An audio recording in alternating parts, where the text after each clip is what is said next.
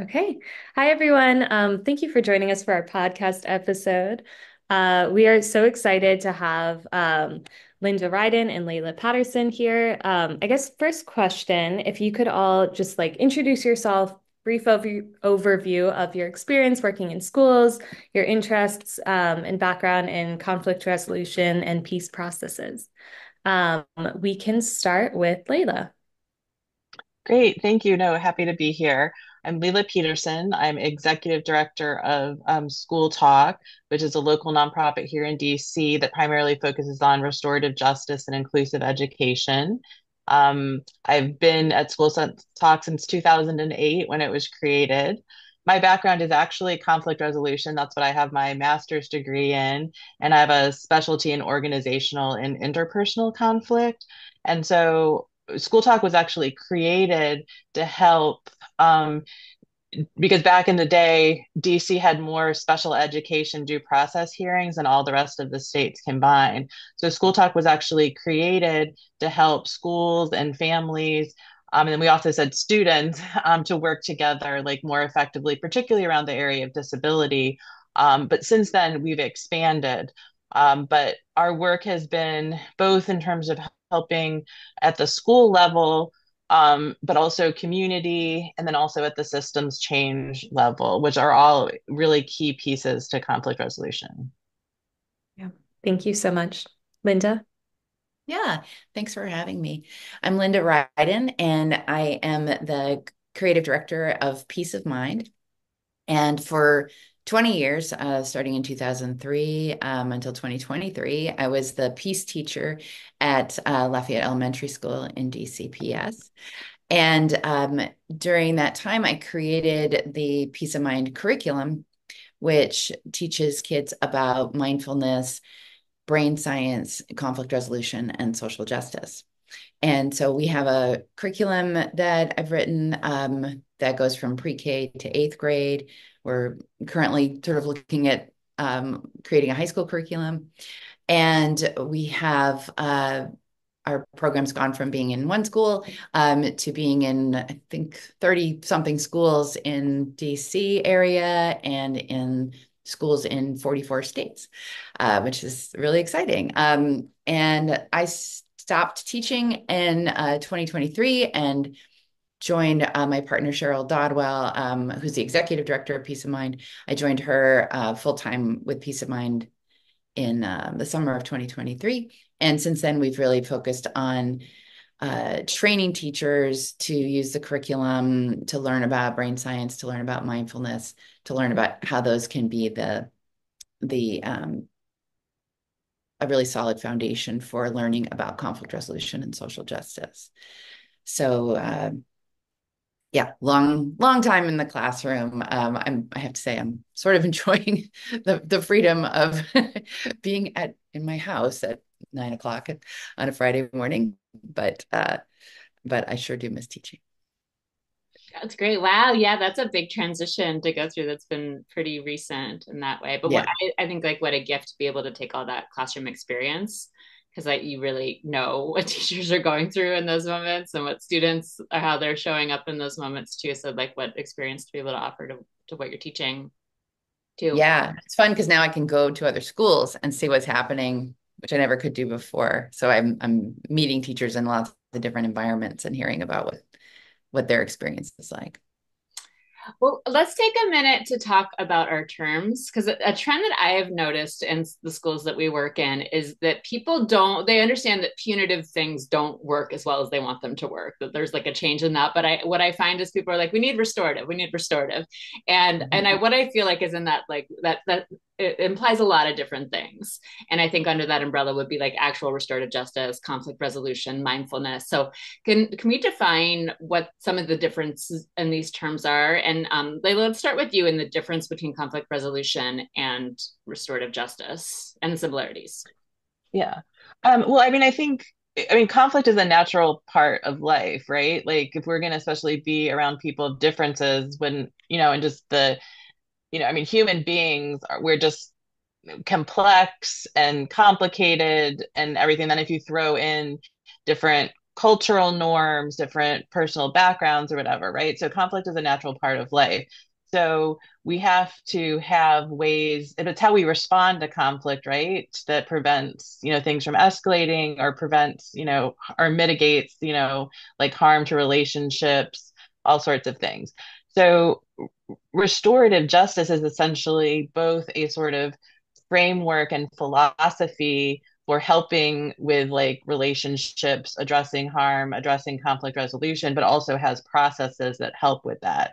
So there are many other ways to both prevent conflict, but then also like address it, and also address like harm. So I mean, I think restorative justice is just like kind of one way and one frame, that gives us way of thinking about how to be in relationship with each other.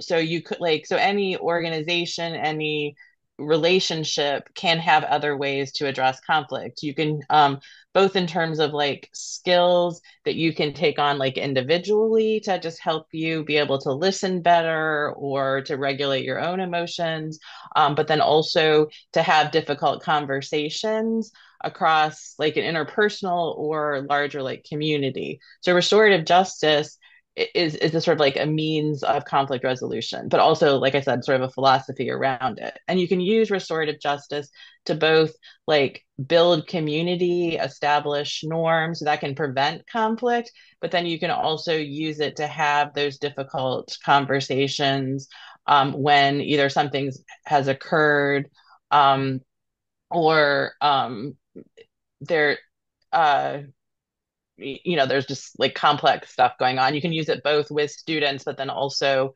as like you've all seen, also a lot of schools are using in DC are using restorative justice to also address adult challenges. Yeah, I like how you say that conflict is just a part of being human.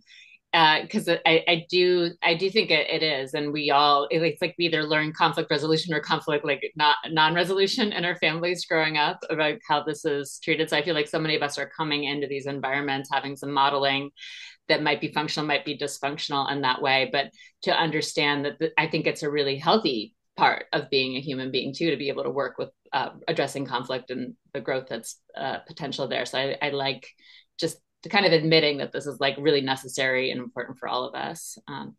Linda, what about you when you think about the work that you do, especially around mindfulness and peace processes and conflict? How do you see the relationship there?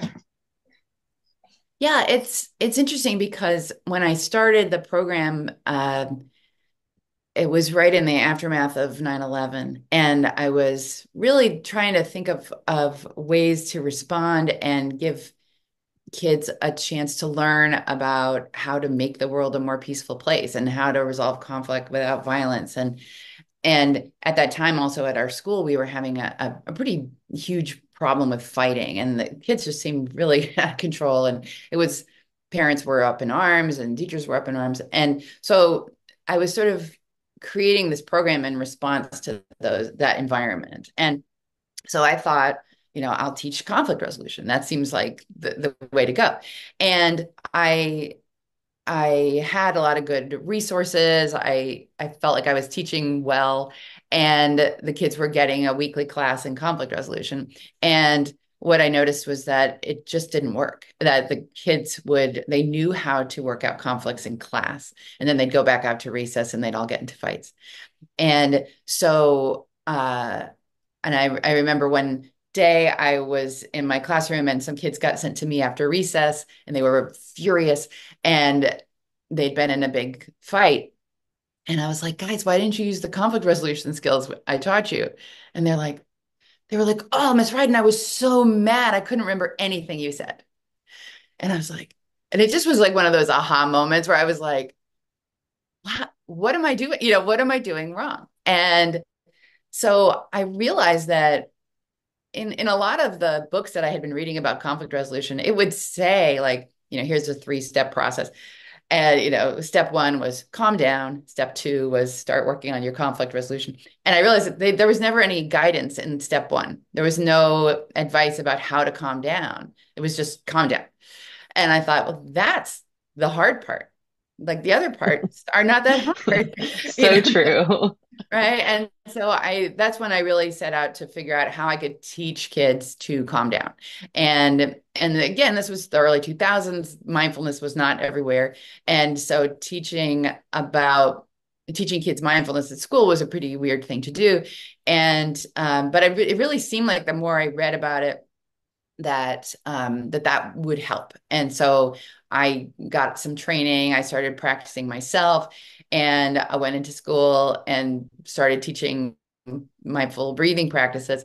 And the kids really loved it, were very open to it. My colleagues pretty much thought it was pretty weird, but I persevered, and we started noticing a really big difference when I started teaching the mindfulness practices, making them part of my lessons, teaching that as like sort of a precursor to the conflict resolution.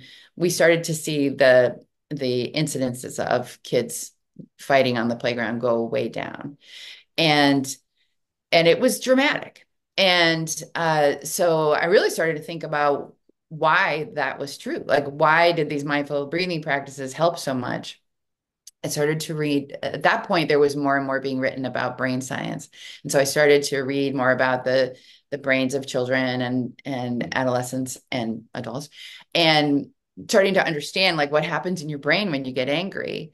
And what I realized was that the kids that day who had been describing to me that that they were too angry to think, they were describing exactly what happens in your brain. That when you have this prefrontal cortex that's in charge of executive function, and it's in charge of all your thinking. But when you get angry, there's another part of your brain called the amygdala, which is there to protect you, right? It's your security guard. It's watching out for danger. If it thinks you're in danger, it's going to shut down the part of your brain, the prefrontal cortex, that thinks, and it shuts down the hippocampus that remembers things. And so you're completely being controlled by this part of your brain that can only really do three things. It can fight, it can run away, or it can freeze. And so that's what we were seeing at recess. And I was like, like, so I started to teach the brain science to kids too.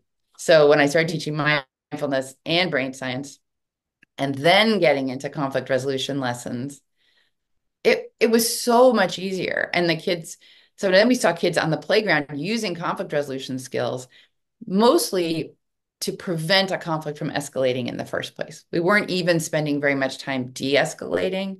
Kids would say to each other, "Oh, you're going up the conflict escalator, like take some deep breaths." And, and it sounds like that it doesn't sound realistic, but they actually did it. And even if they would do it kind of in a joke, they're like, you better take deep breaths. And they, but they knew what they needed.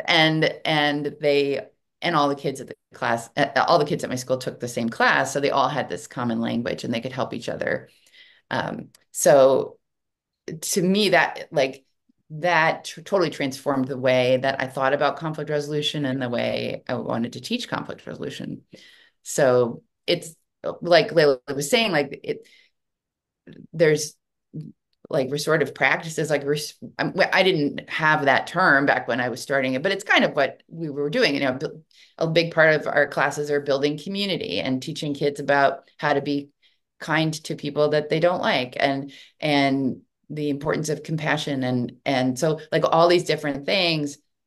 Conflict resolution training is a piece of that, but it can't be a standalone. Yeah, thank you so much for that. And I always love when you tell that story as well, because it makes me think of, I mean, I had this one student, and when I was in the classroom, I had no training at all on any of this. I like knew the buzzwords, and I was like, okay, I know I'm supposed to do this. I don't know how to do it. And I was like, I know this student has he had a whole library of mindfulness techniques, and he didn't have sequentially the next step, which was the conflict resolution stuff. And so I was like, why is he still having all of these conflicts? Because you need both pieces. And I didn't feel equipped to teach either. And I think also just considering terms, just the name, your title at Lafayette, right, was peace teacher. Mm-hmm. Um, and I think, and I'm sure Leila, you as well get into this too, where sometimes people their shoulders rise up. They get a little like tense when they hear like restorative justice. But it's like these are concepts that we do every day. Yeah. And just like naming them sometimes, I think uh, people put up a guardrail against that. Um, Yeah. yeah. I think, Well, oh, go ahead. no, go ahead, please, Leila. No, I was just going to say, I think, one of the things, Linda, that you just said about having a common language, I think that can be so helpful. So restorative justice can actually give some common language. Mindfulness can, but there's also other things because it's, it, again, if conflict is a natural part of life, then every relationship, every organization, every community ends up sort of building patterns, ways of dealing with it, and we can make more intentional choices to make those sort of more like healthy for human beings and like positive relationships. And so, and I think like the other sort of point I think just like tease out, I think of what all of us is saying is that like conflict resolution, we always think of conflict resolution as what happens like at the end when there's like a fight. But like, Mhm. if you think of dealing with conflict in a holistic way, it's everything from what we do individually, like with mindfulness, or, how we are, what we can do to prevent it, and in terms of the community building. But then there's also going to be times when like, you know, Gracie, like you and I have a disagreement, but like, are we able to just like work it through ourselves? Or sometimes we might not be able to do it because like we might be at a standstill with just us.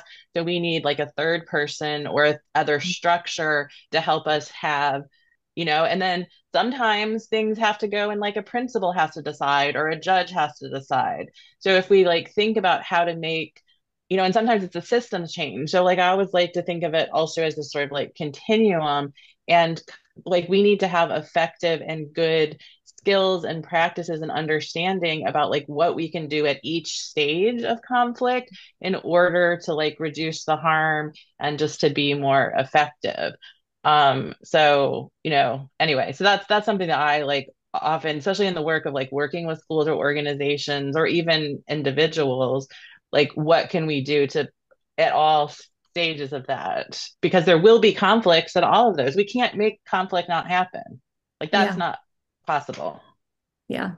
I mean, you're absolutely right there. And I think that segues really nicely into our next question, which is just how do we build buy-in with educators, right? With the adult culture. Because if the educators are not fully bought in, if they don't have the language, if they don't practice this interrelationally among the staff, um, then this project doesn't really get off the ground.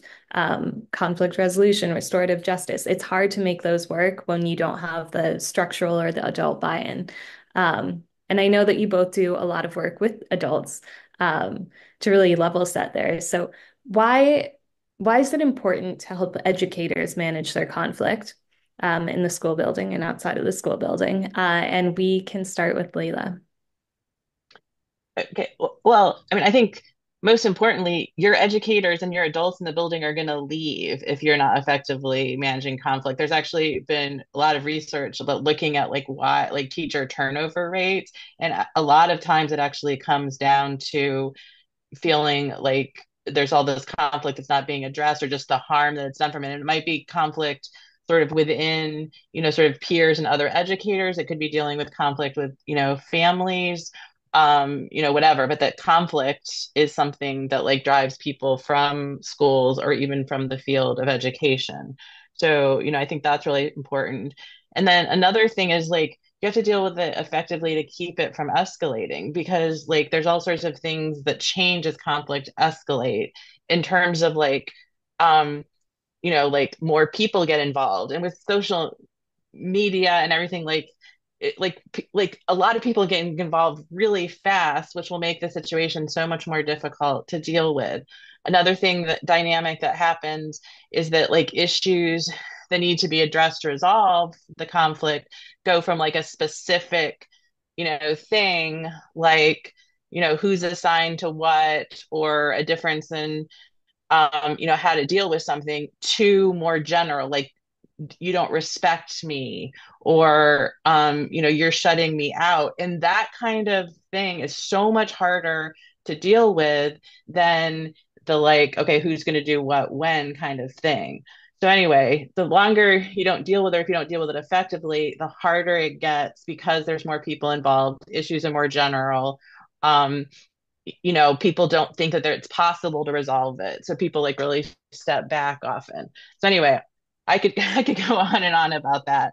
But it definitely, and I just one last thing about that. I mean, the environments that so many of our schools are working in right now are so hard. And so like the adult piece of it is often like neglected because the focus is on the students and the harm it does, and just the mental and emotional toll that it takes on the people that are leading the schools, the people, the teachers who are in the classrooms.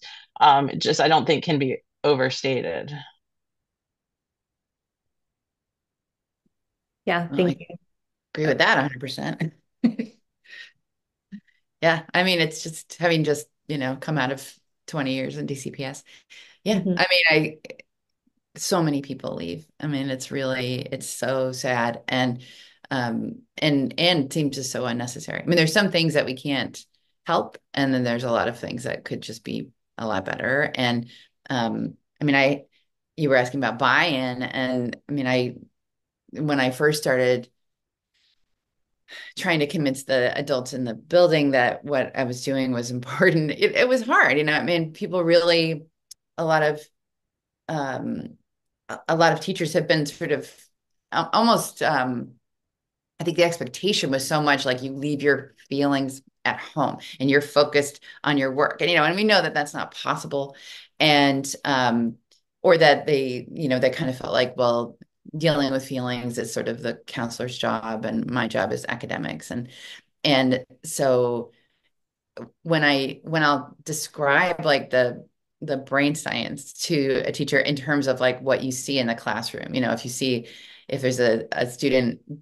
and you're giving a math test and the student is sitting there at their desk, if they don't know the answers for whatever reason, they're going to start to feel like they're in danger. And I remember this as a kid completely.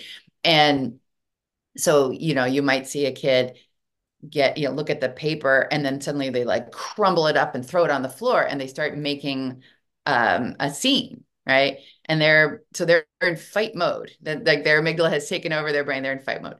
Or the kid who suddenly has to go to the bathroom and won't come back. They're in flight mode. And or this would be me when I was a kid. I would just go into freeze mode and I would just sit there and stare at the paper and not do the test because I didn't know. And I would say, the part of the brain that a kid needs to do the math test is their prefrontal cortex or their hippocampus. They want to remember the answers. They need to be able to figure it out. That part of their brain is completely shut off. So they cannot do the work.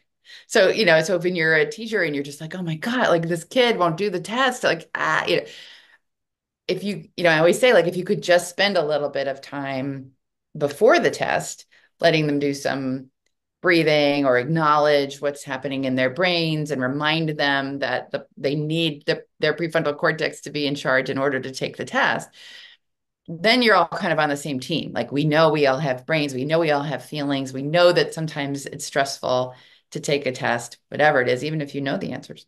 So then kind of I saw a lot of people sort of go, oh, because it's helpful to the teacher for the children to know this stuff, and it's helpful for the teacher to know this stuff for themselves. I mean, I have my pre-mindfulness brain science teacher self and my post-mindfulness brain science teacher self, and it's dramatically different. My happiness level was dramatically different because before, like you were saying, Caroline, like I kind of knew what to do, I didn't know how to do it, and most of the time we kind of go back to what we saw when we were in school and we treat the kids the way we were treated, and that usually wasn't great.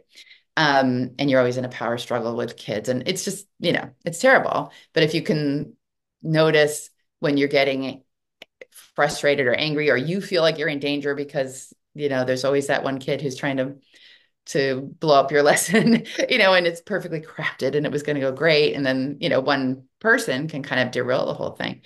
As a teacher, you can feel threatened and your brain can interpret that as danger. So then if the teacher is in fight or flight mode, then you're really in trouble. And then you have a lot of student teacher conflict that is a huge problem, can be very dangerous and very destabilizing for all the relationships in the room. So I think it was helpful for me to be able to talk about it, not even so much as self-care, because I think a lot of the times teachers were just like hearing so much about like, oh, you have to do self-care, and they're like, well, sure, but who's going to actually help me with the things that are stressing me out? But these are actual tools that will help to make your job easier. That seemed to really help people to kind of come around to it. Thank you. Can I very quickly, Gracie, before you jump in, I think, Linda, your comments are also making me think about how, I mean, like organizational culture in a school too, right, can cause educators to feel threatened and can cause educators to like sort of go into that fear response. Just feeling like I'm constantly being evaluated, I'm constantly on the line. And so I think like having the tools not only to teach your students, but to recognize in yourself, like, oh my gosh, this is the reaction I have when um, I'm being evaluated. This is the reaction I have when an administrator is in the room or something like that can really help like regulate, like, okay, I'm safe. It's not a big deal. Yeah. These are my patterns. What do I need to do to resolve them? But I will hand it to Gracie. Yeah, well, I was thinking in the same line because I'm thinking about how this plays out in our partner work in schools and where people seem to get really stuck in this process.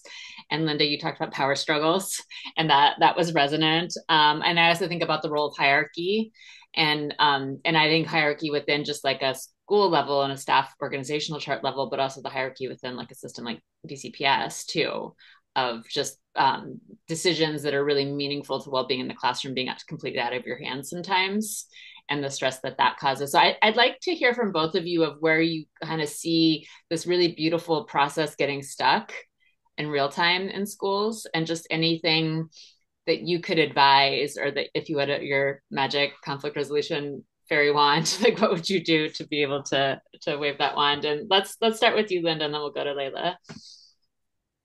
Hmm. I think, I mean, I feel like a broken record, but I think where people get stuck in conflict resolution is always beforehand. It is the emotional regulation part.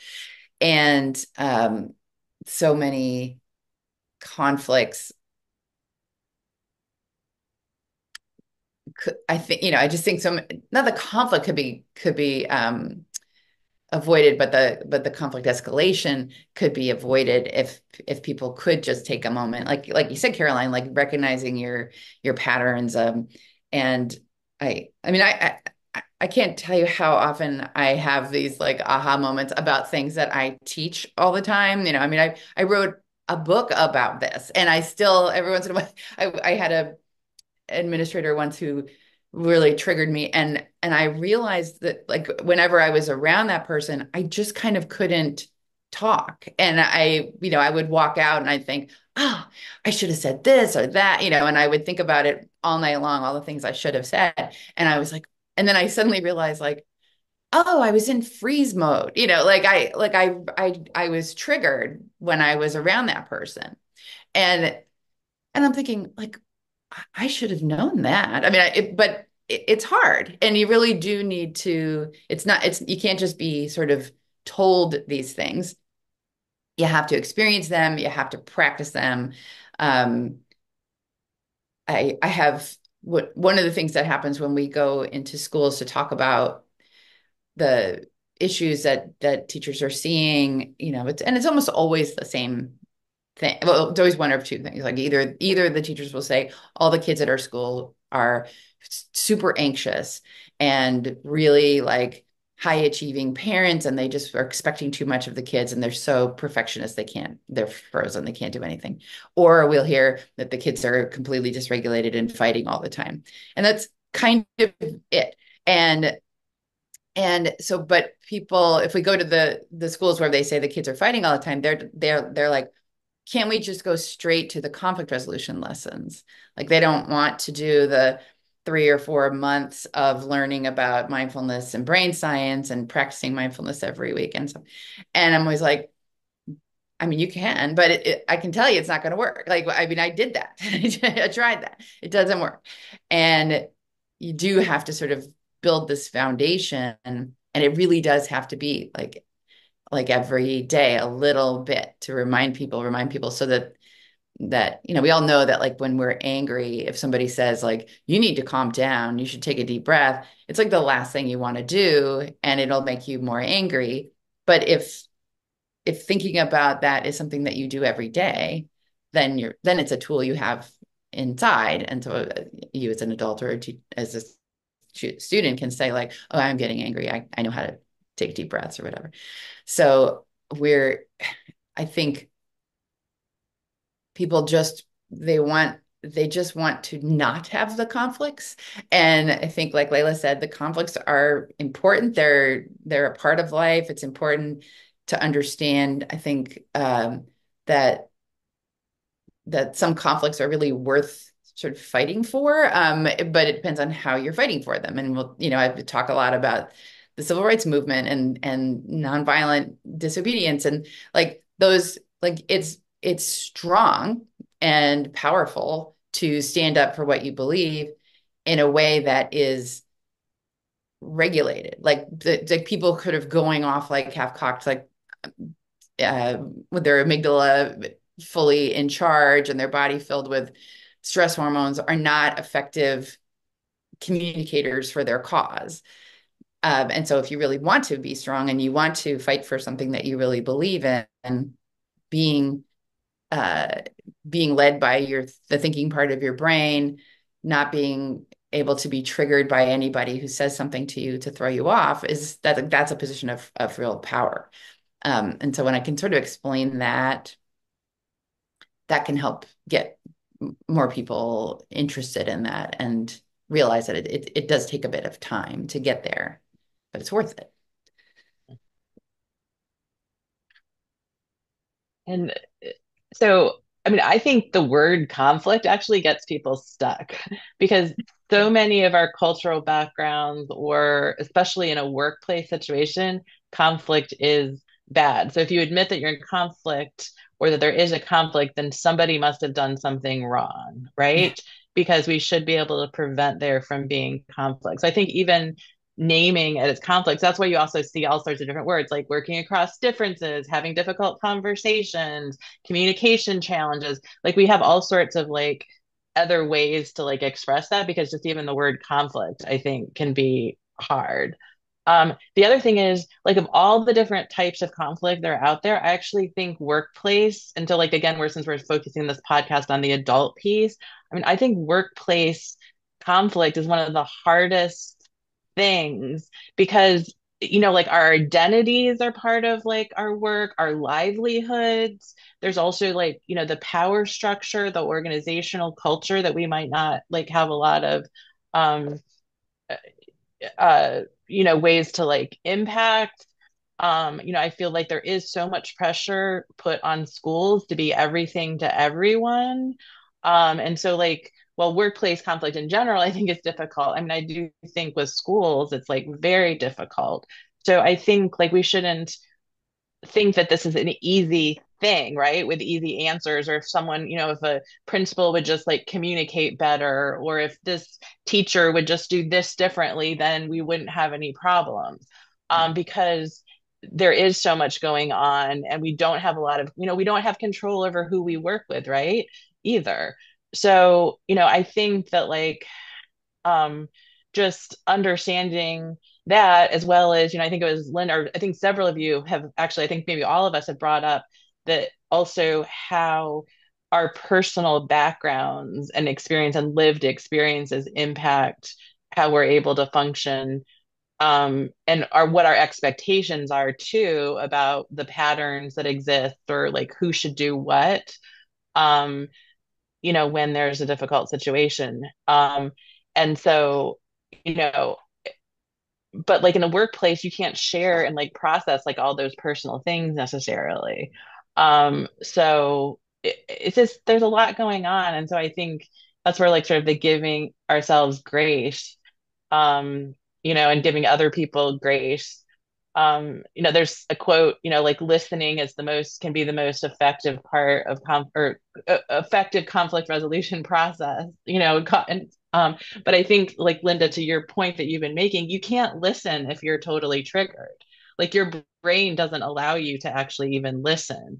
So how can we, if we know we're operating in really high conflict places like a lot of our schools are, what is the work that we need to do as an adult so we can be in that listening space and create that sense of peace or whatever to help other people to be there as well. Mm. I I mean, again, you're ahead of the curve, Leila, because our next question is actually about like how identity plays into these conflict resolution measures and like how we inhabit those processes. Um, I think so. I think for many of us, when we're dealing with like scary words like conflict, because you're right, they can be scary. That's just the way we're socialized, many of us. And I think it's really important to have a conversation about like how we can make those culturally responsive, right? Because for many of us, when we hear conflict, we also experience like the additional level of stereotype threat, and things of that nature. Like I know I was implicitly taught at home not to bring my emotions to school, to work, to any of that, uh, for that reason. And so I think I would love to hear from both of you how we can make these processes like really participatory and culturally responsive so that it's safe for people to show up, in their identities in this work. And I'm just going to leave that open, whoever wants to take that first, because I know it's a big question.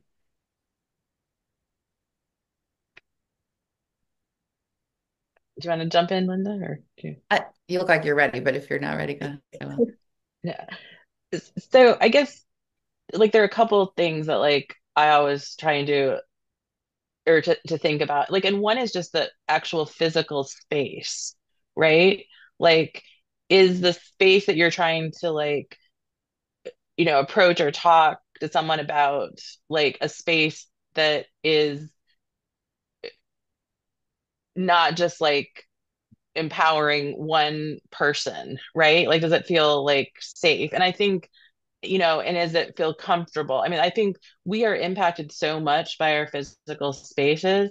And so, like one of the things I like that seeing is like how many schools are like really thinking about that, like creating peace rooms or realizing if you're trying to like do restorative work, but then you have it where people are like getting like used to being called in to be suspended or like the principal's office, like that might not be the best, place.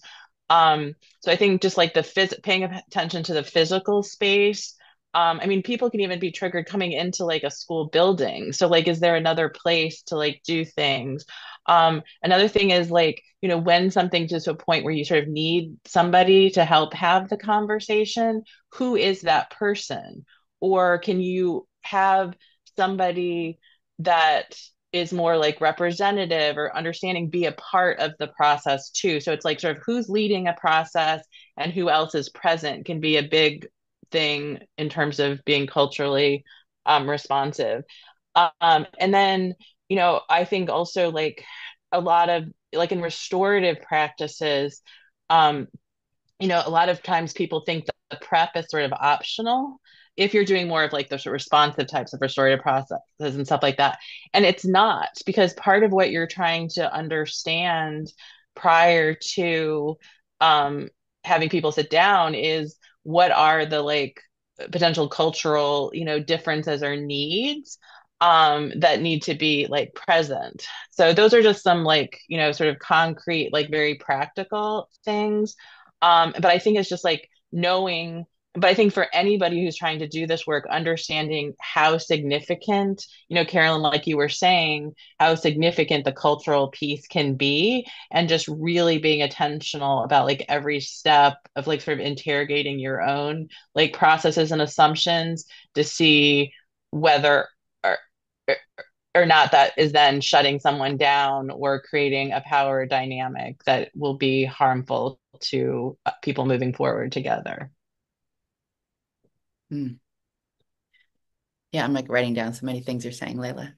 Things I want to ask you about. Yeah, I think it's interesting to like one of the reasons that um, we have a social justice component to the curriculum is because we don't we don't want to get. I think I referenced this earlier, like with teachers, we all know like how difficult teachers' situations are, and then I remember this especially during the pandemic. It was just this constant barrage of like, well, you need to do self-care, just do self-care, and I find, and people would call on me all the time like, oh, could you do a training for teachers on mindfulness, whatever. And I finally just was like, I'm not doing it anymore because I don't want to be part of this, because there was nobody wanted to talk. Nobody, you know what I mean? But nobody wanted to talk about what was causing teachers to feel so stressed and to causing the burnout. And really people weren't wanting to take anything off of teachers' plates in order to maybe give them a little more balance in their lives. And so like a mindfulness practice is a great thing and it can really help, but it's not something you do instead of trying to address the root causes of the problems in a school system.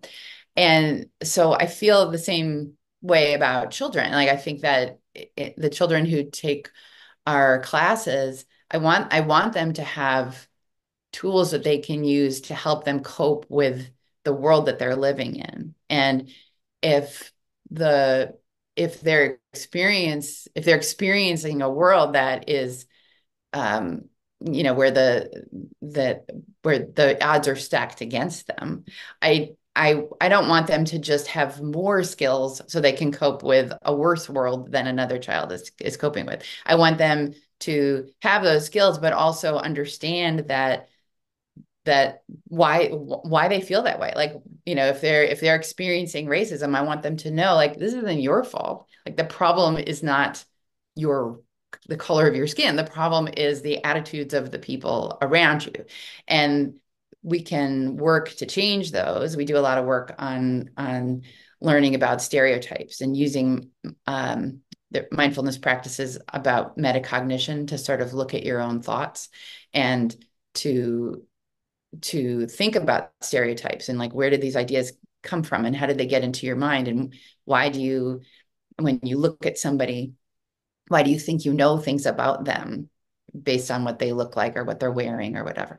And we really try to interrogate those things because that it's so important that we're not sort of gaslighting kids to thinking like, oh, you can just breathe away racism and breathe away all the problems, poverty and inequality. Like that's not true. These are tools that help you deal with a world, and the big and small problems that exist, but we don't want kids to think that they're the problem. And I think that, and the same is true for teachers. I think teachers think like, well, if I was just working harder, I would be able to do all of these things that I'm being asked to do. And the reality is you can't. Like nobody can do all those things that teachers are being asked to do. And and while it's incredibly important to address the wellness of teachers, it's also as part of that package, which I think is so cool that Empower Ed is doing this, because you're fighting for teachers and you're trying to help and take care of teachers at the same time. It's such a beautiful thing because it all goes together. Like I think it seems very similar to what we're trying to do in Peace of Mind. Um, there's just not one thing. You can't just do one thing to solve these problems. And uh, I think I might have lost the thread here, but but I don't know. I feel so passionately about this, but I think it's important that we put these things in context so that people understand their role and how much they can do by themselves and how much you can do in community, and you can't do any of it unless you're like aware that it's happening. Yeah, thank you. I love the passion.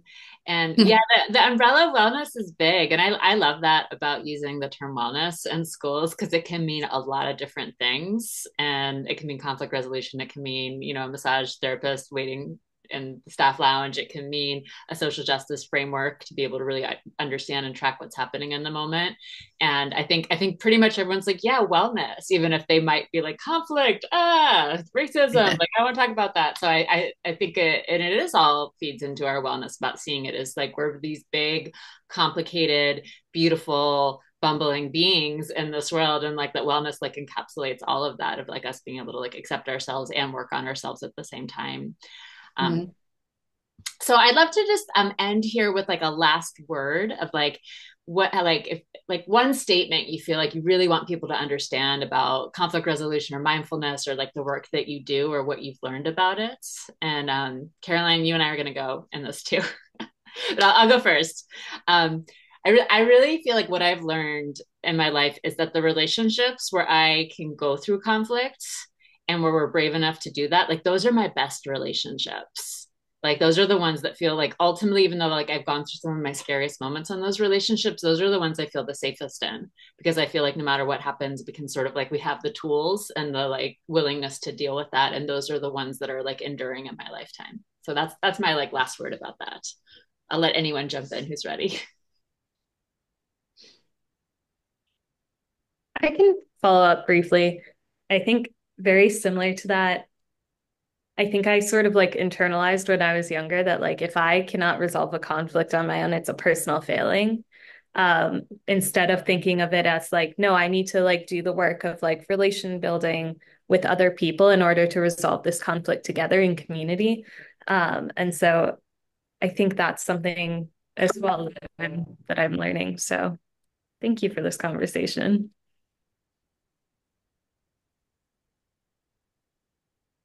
Uh, so it's so hard to eh, think of one thing to say, I've got a million. Um, I think that, yeah, I mean, and just in the following up on your personal statements, I think that, I mean, I grew up very conflict averse, and like we were not allowed to have conflict in my family, and people didn't directly talk about things. And and so I think it's interesting that this is what one of the things that I focus on in my in my life. But I do think that people are constantly dealing with conflict. I mean, it's that is just a fact of life, and so having some skills to use and to draw on sort of can make it all seem less scary, and it can lead to building bridges, and movement forward in our society, if we deal with things like if we hide from things, if we avoid the conflicts, we're not going to make any kind of um, real change. And so I feel like like overcoming that aversion and saying like, okay, I will get into this, but in a way that is skillful and compassionate is something that has changed my life for the better, and I think given a lot of tools to the kids that I've worked with. So, but it's hard. I don't like it. I still don't like conflict.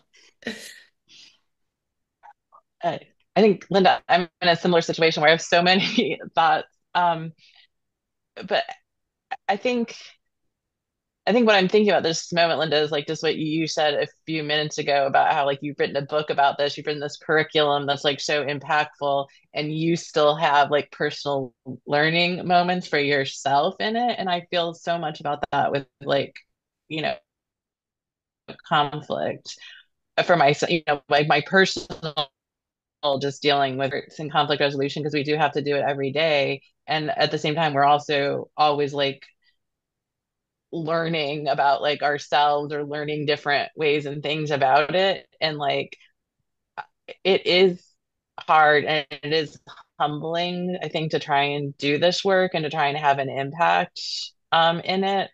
But I think like just sort of being, and especially like when we're trying to teach kids, like I feel like so much of the dynamic in schools is like, oh, well, we're going to teach kids to do this. And then we as adults like aren't doing anything that we're like Yep. telling kids. So I don't know. I think that's just that. It's like this is hard. And, you know, even though like, I built my professional career around this, I feel like I'm still like humbled like every day about it, like both personally and then also with like how hard like the work is. Yeah, I appreciate Same. that a lot. Yeah. Thank you. Thank you, Linda. Thank you, Leila.